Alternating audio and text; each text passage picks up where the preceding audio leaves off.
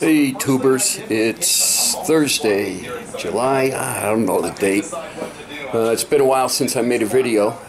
We've been on, said I wasn't going to make a video until I got all the car parts in, which I do have now, watching Roadkill, and yeah, I enjoy that show. So, I got parts for the 39 Chevy in, and I got parts for the Camaro in. So we'll start with the 39 Chevy. Let me flip you around.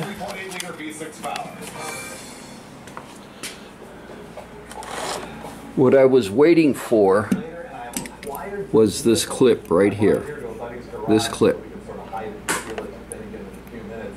for the linkage. Whoever had the carb prior, because I don't think Richard went through the carburetor, had this holding it on. And so I ordered the clips. So this will go on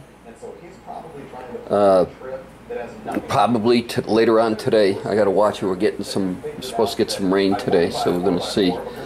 So this will go on later on today.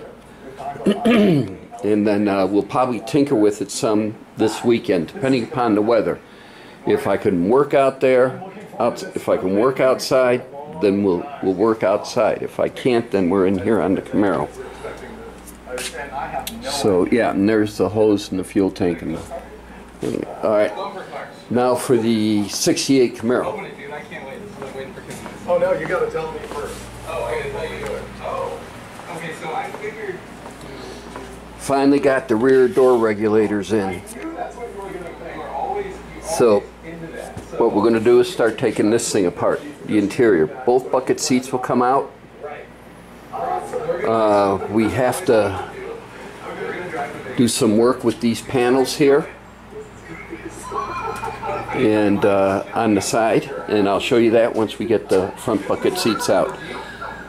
Panels of the console are going to come out, and that's just about it. Door panels, all the door panels will come off, and the side panels in the back too.